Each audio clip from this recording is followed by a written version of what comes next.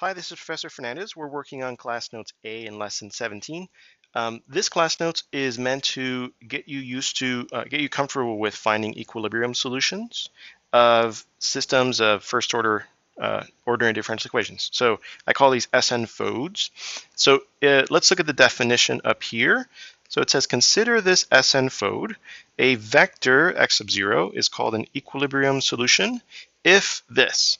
Right? So one thing I point out here below in this paragraph is, what is this condition really telling us? Well, it's saying that if I substitute this vector into the right-hand side of the system, I get the zero vector.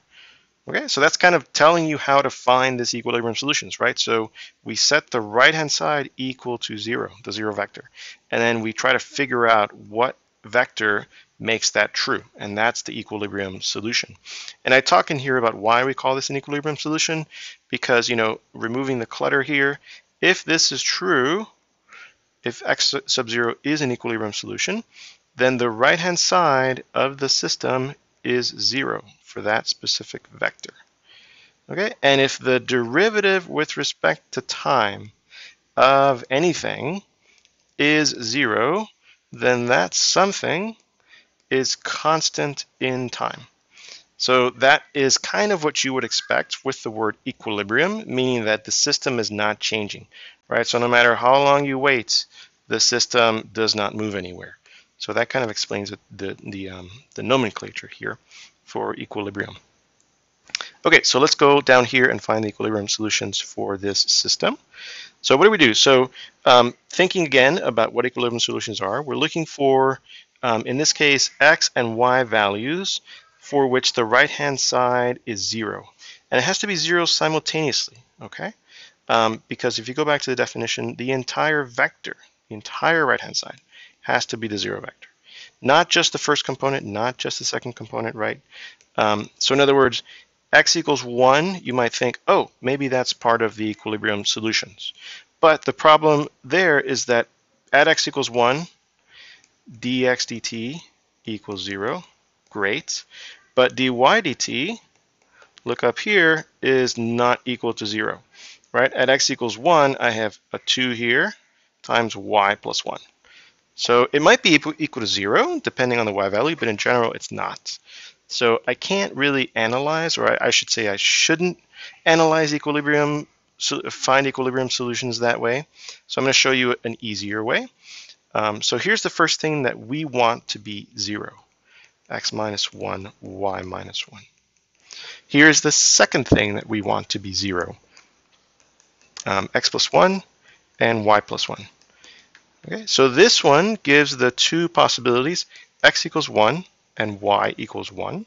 This one gives the possibilities x equals -1 and y equals -1. And now we're just going to consider the four possibilities that are here. So I'm going to start with the sort of obvious one. So what if x is 1 and y is 1? So let's consider that, call that possibility A. Is this point an equilibrium solution? I mentioned up here that these are also called equilibrium points, right? We can just keep track in this case of the x and y value, and also think of it as a vector, right? So we're thinking here of also this vector 1, 1, or this point, same idea.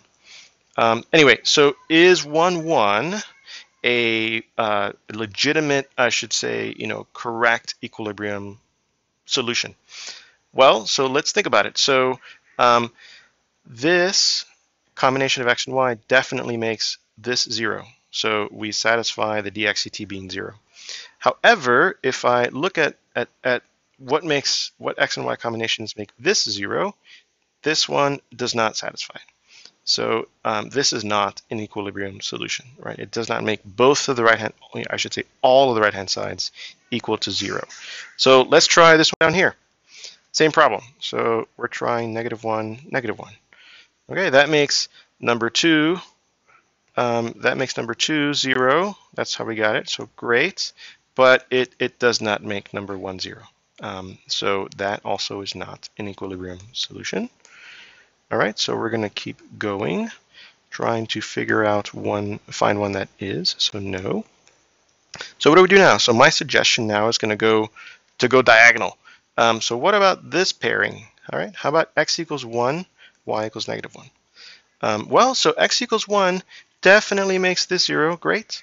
And y equals -1 actually makes this 0, great. So yes, so that's an equilibrium solution, right? At that vector or point, same thing, we have both x dot and y dot equal to 0 up there. Okay, so I did that by going through this diagonal. Let me now consider going through this diagonal. So how about -1 and 1, right? Does that work as an equilibrium solution? Well, so if x is -1, then this is 0, great. And if y is 1, then this is 0, great. So there we go. That is another equilibrium solution. Both x dot and y dot are 0 at that point. And you can convince yourself that there are no other equilibrium solutions. I can't select these two because I can't have two different x values, right? One is not equal to -1. I also can't select these two. I can't have two different y values. One is not equal to -1. So these are the only two equilibrium solutions that the system has. Okay, so to recap this method that I'm proposing that you use, set x dot equal to 0, set y dot equal to 0, and then however many other variables there are. One of the practice problems has a dz dt. So you'll have 3 equations. You have a third equation here if something equals to 0. And then solve each one of these equations for the x and y values that result. It might get complicated. You might get an equation like y equals x. But then the point is to solve or consider all of these combinations that could result, as I did over here. Okay, and that's going to yield for you all of the equilibrium solutions. And you can always guess and check, like we were doing here, by actually substituting in these values into the right-hand sides of the system and making sure that they are all of the right-hand sides are 0 at the points that you think are the equilibrium points.